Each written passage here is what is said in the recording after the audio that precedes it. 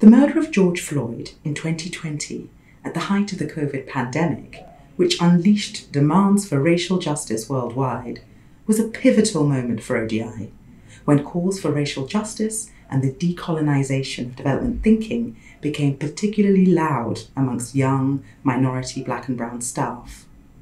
This period saw ODI begin to proactively use its platforms to profile voices, marginalised voices from the Global South and diaspora,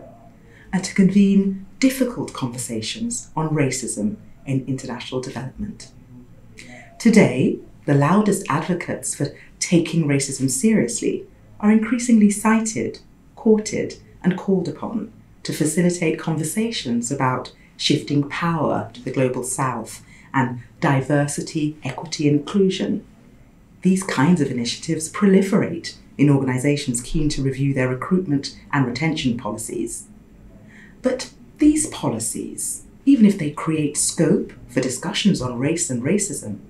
they rarely permeate in a sustained way research on some core development issues like trade, development finance, climate finance, or international action in situations of violent conflict. For ODI,